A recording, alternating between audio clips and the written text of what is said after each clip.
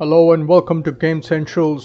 आज मैं बात करूंगा सैमसंग की DDR5 रैम।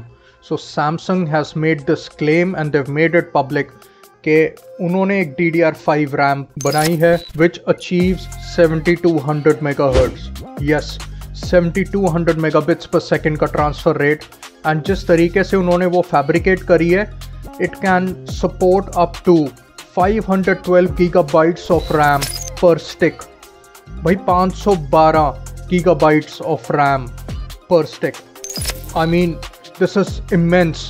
एक रैम स्टिक में 7200 megahertz DDR5 speed plus 512 gigabyte की डेंसिटी सिर्फ एक रैम स्टिक में।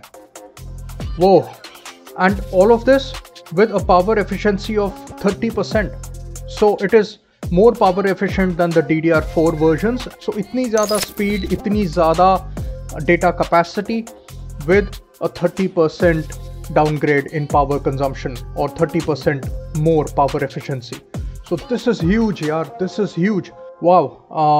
This would have real world applications in data centers and centers which have supercomputers because they need this kind of computing power. अब consumer तक पहुंचता है या नहीं पहुंचता, that is a different story. Let me know your thoughts and comments. और like करिए, subscribe करिए, शेयर करिए इस वीडियो को।